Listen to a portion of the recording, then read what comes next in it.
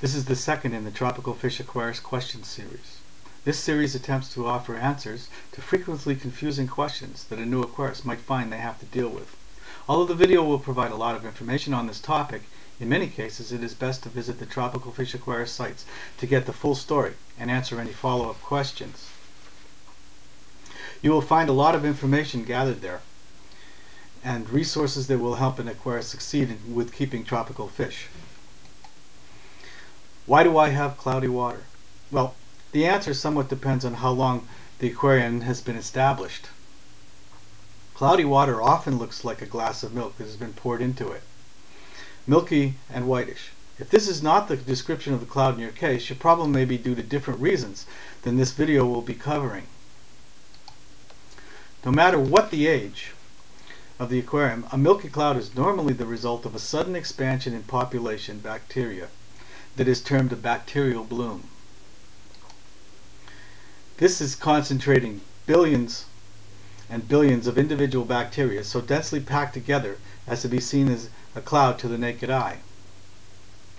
This can happen in any age tank, new or old, but usually for different reasons.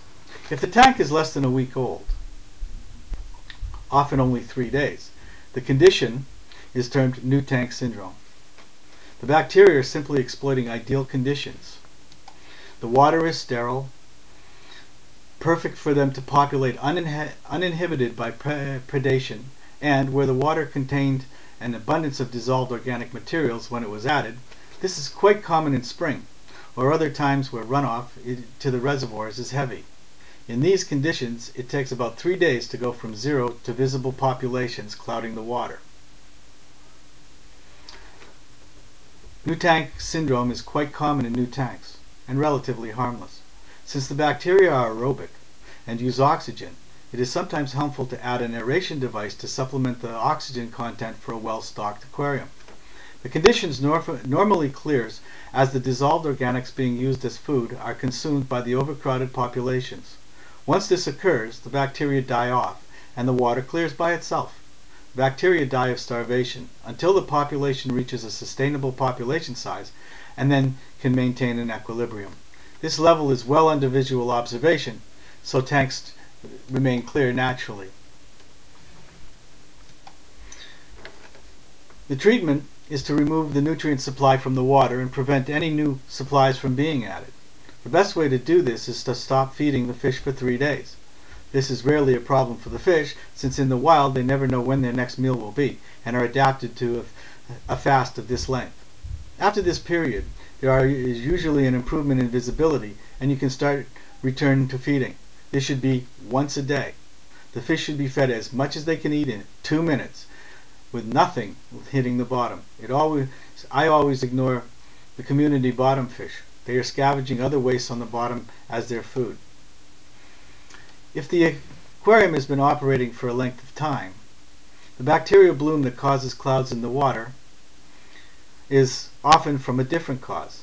Instead of the new water providing and the excess in nutrients, overfeeding and poor maintenance can permit the buildup of dissolved organics in the aquarium.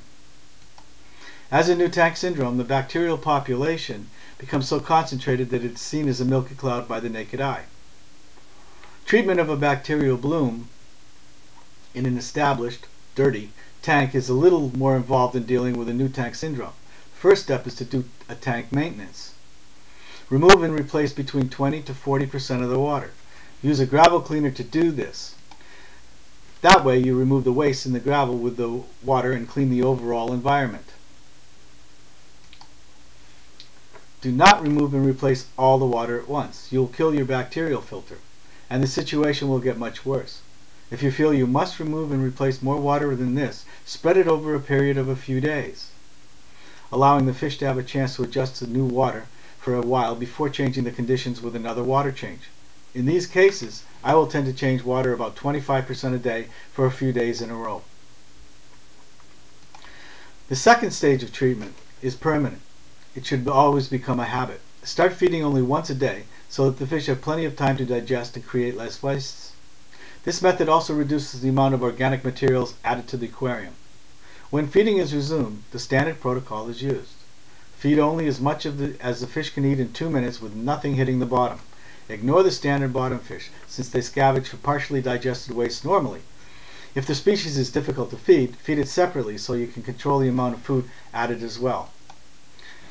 There are some other methods to clarify the water quickly. Generally, these are commercial preparations that are designed for specific purposes, such as rapid clarification.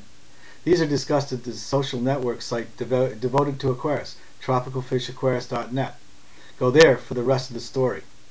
Membership is free, and you can get answers to most of your questions and develop a network of aquarists to help you.